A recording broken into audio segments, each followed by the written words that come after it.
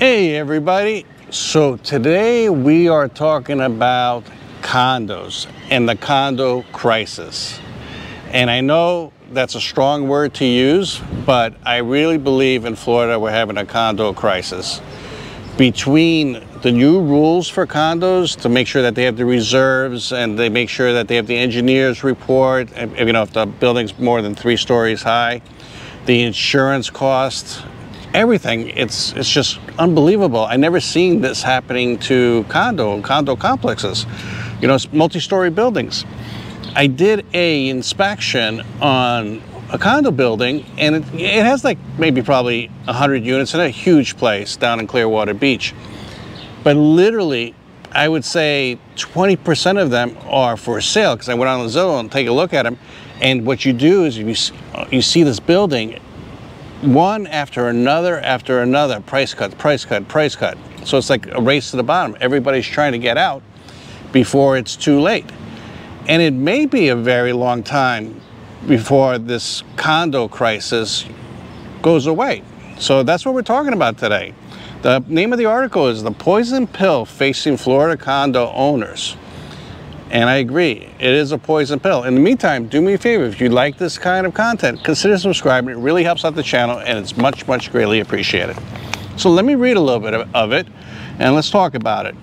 Imagine being a property owner in a condominium who's humming along, paying the mortgage, and then getting a letter from your association, HOA, informing you of a 6-figure assessment.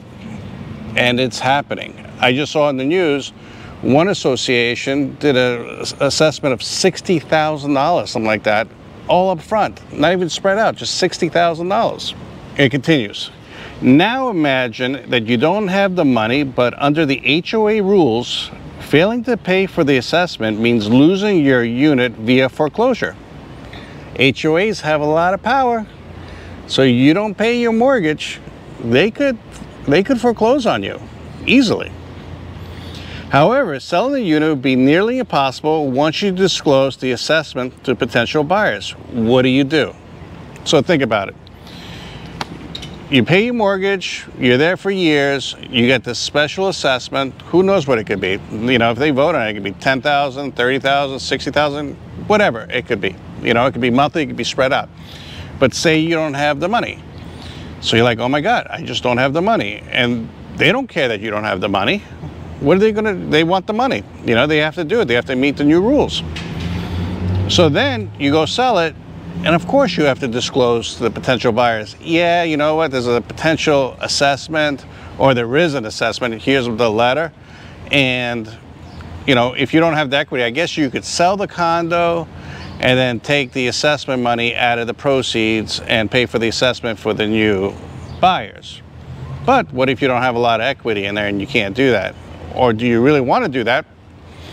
You're being forced out, but then where do you go? If you're used to living in a condo, you're gonna go find another condo, you might run into the same situation. Tell me what you guys think.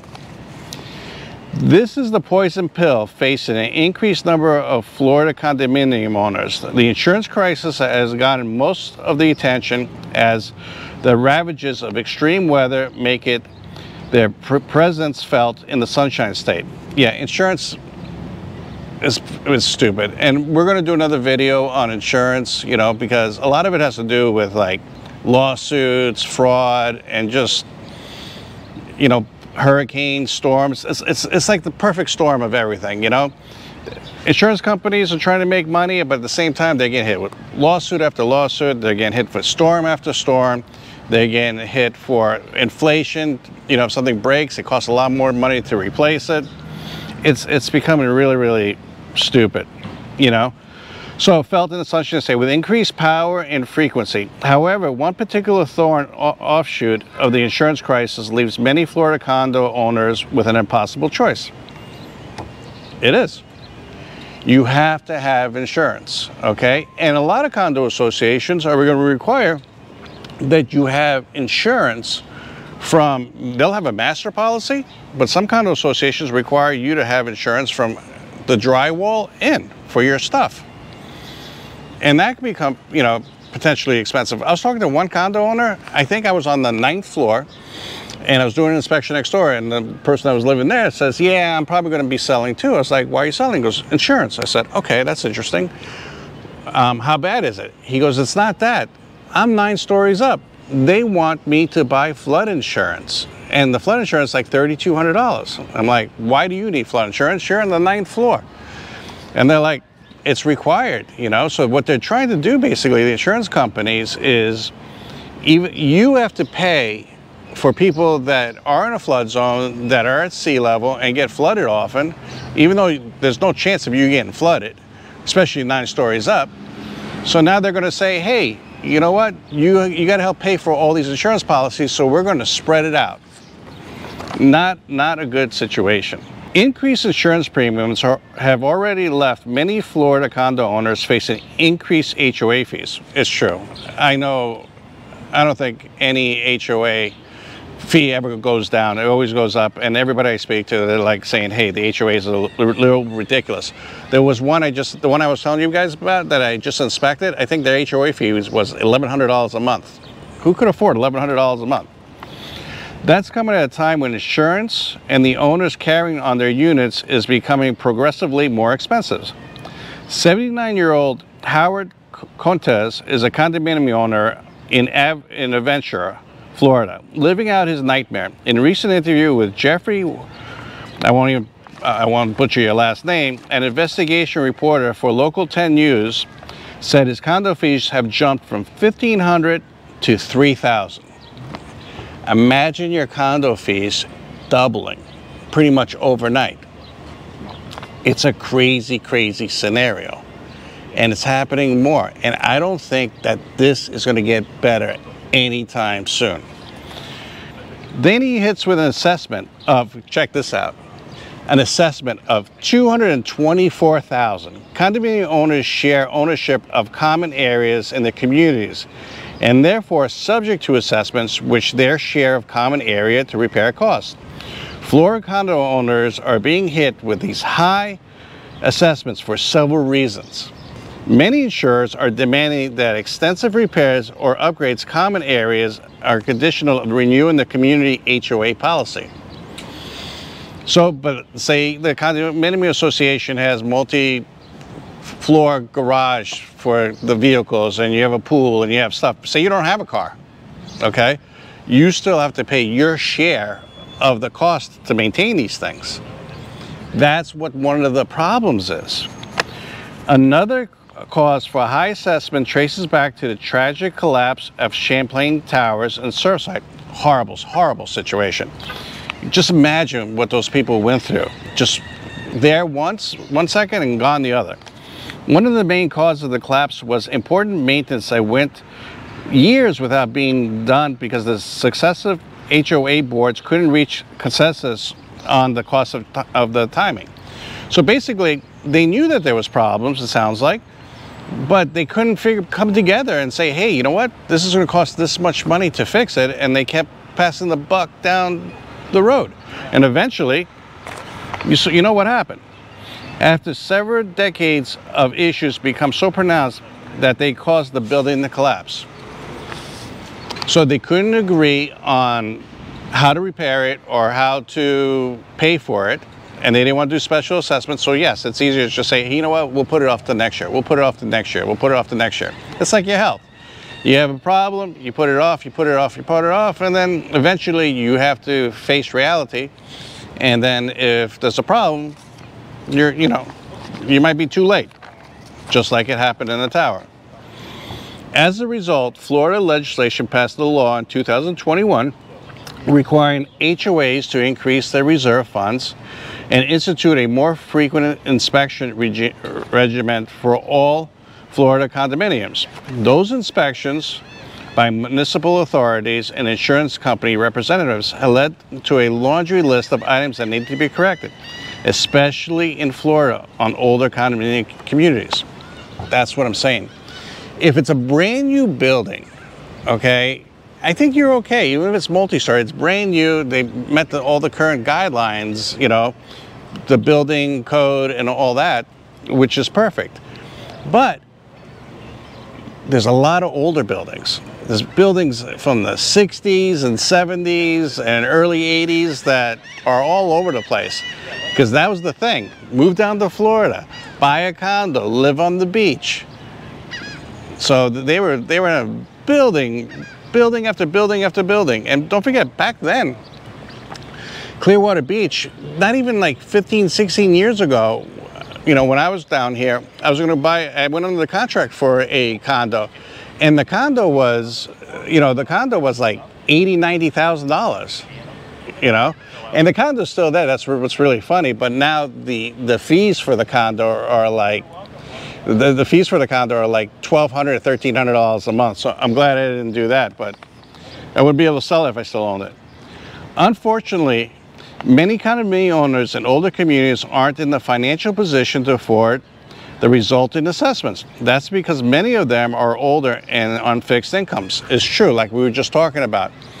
A lot of owners are, you know, they're retiring. They don't want to buy a house that they have to take care of the lawn, the grass, the pool, and everything. They're buying condos. And before, you know, this whole thing came up, they were affordable, they were cheap. The maintenance was like, what, $200, $300? And now it's becoming more and more expensive. Many of the younger owners chose to buy older condo communities specifically because the older were less expensive than the newer ones. Yeah, just 4 or 5 years ago, you could buy an older building. I would say it was 25 to 40% cheaper than the newer ones. And now it's a lot more expensive. Let's continue what this says. It is also important to note that assessments can vary by unit. Larger units may have extra parking, storage, or greater percentage of ownership in condominium common areas. That means they are subject to even larger assessments. Local 10 News reports that some of the owners in the Mediterranean Villages community have been hit with assessments as high as $400,000. Think about it, an assessment of $400,000. Yeah, they might be $1 million condos, but who has that kind of money? That's why I think that condos are going to be in trouble for many, many years to come. The plans for the Mediterranean Village include elevator repair, concrete restoration, improvements to the roof, and even a $700,000 for landscaping. And his fellow owners are preventing from passing the cost to potential buyers, even if they could. No sensible buyer would pay top dollar for a unit with a 6-figure assessment due. At minimum, they will want an equivalent discount on the purchase price that could leave many sellers upside down. That's what I was just telling you before. Yes, you could sell your condo, and then what will happen? You know, you say, okay, I'll pay for it out of proceeds, but what if you don't have the equity in the condo? You're in trouble.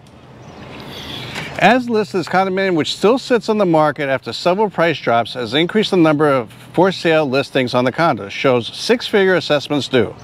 Buyers are staying away. Meanwhile, he is unsure of what the future holds. When Local News 10, Jeffrey asked him what he's planned to do. One owner replied, pray. It's true. If you get a special assessment and they say, hey, you know what, you have to pay for this, and you have until then, the HOA doesn't care. If you don't have the money, you got to come up with it, because after a while, they could foreclose on your unit. They have a lot of power. They could foreclose on your unit, you know, so you have to work with a realtor, with somebody that you guys can figure out what to do. It's so, so important. And when you're buying a condo, you have to ask these questions. Is there any special assessment? How old the building is? What's going on? Hang out there for a day or two and talk to the people that are living there. Hang out by the pool if possible. And say, hey, tell me what's your experience on this. And trust me, a lot of people want to talk, because you'll find people that complain, and then some people will say, hey, it's great, you know, whatever. But before you purchase a condo, especially in Florida, you need to find out the whole scoop on it. It's a really, really serious issue, and it's not a joke. In this article, I agree with it. If you buy the wrong condo, it will be a poison pill in your finances, especially if you're on a fixed income. The people on the fixed income that sold their homes from the Northeast or wherever they came from and bought a condo because they want to reduce their costs and their maintenance and everything are getting screwed on this. And I understand why the state is doing it, and I understand that, you know, people need to be safe, and the collapse was a big deal. But man, I don't know, it may be years before this straightens out. Who knows? That's today's video. Do me a favor, consider subscribing. It's really important, and I greatly appreciate you guys watching this, and we'll catch you on the next one. Thank you.